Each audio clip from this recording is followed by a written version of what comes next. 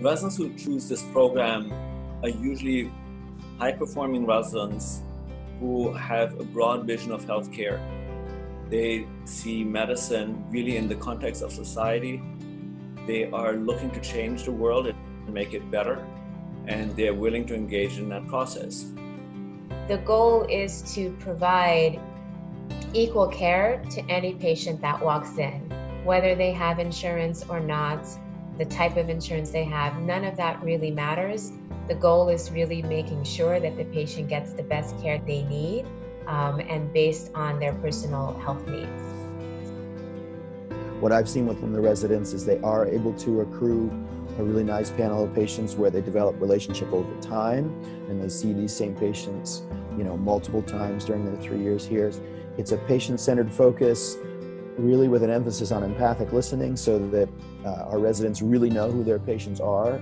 I think that's an aspect of primary care that can be undervalued and yet is really essential for helping patients in the primary context be empowered to really focus on their health.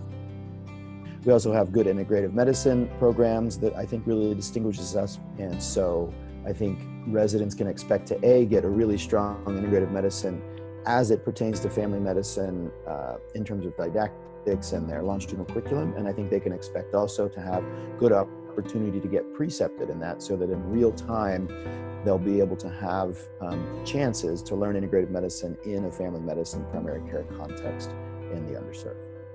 All our residents are seeing a panel that's undifferentiated. There's no difference between a faculty panel and a resident panel. And our patients are sometimes coming with easy problems, but many of our patients are very complex, have multiple medical conditions.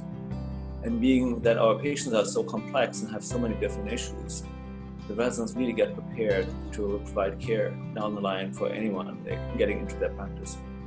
Folks coming through this residency program, they will get a lot of exposure through their clinic work and through their inpatient work of kind of top issues that hit kind of urban underserved. Folks that are interested in health disparities and helping with that and kind of seeing that in practice, I think that is something that we see and we deal with and we try and figure out solutions for, both in like an individual doctor-patient level, but also at a bigger level.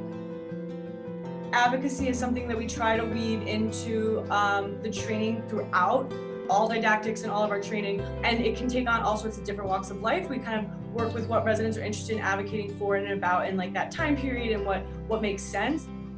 The breadth of knowledge that we end up having, whether it's the patients that we serve, the cases that we see, the opportunities that are available to us being located in a major city, working in an academic hospital that has access to a variety of different specialties makes choosing electives that could be like very obscure more easy.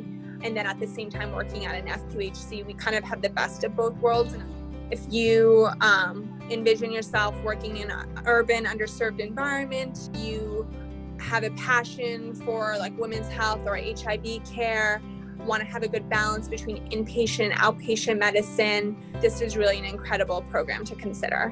When the COVID-19 pandemic came to New York, our residents and faculty were right there on the front line. They demonstrated incredible professionalism and dedication to our patients and the institutions where we work. In a community health center setting where we work and train our residents, we are taking care of patients of color who are at even higher risk of getting sick. And right now we're dealing with the aftermath of that.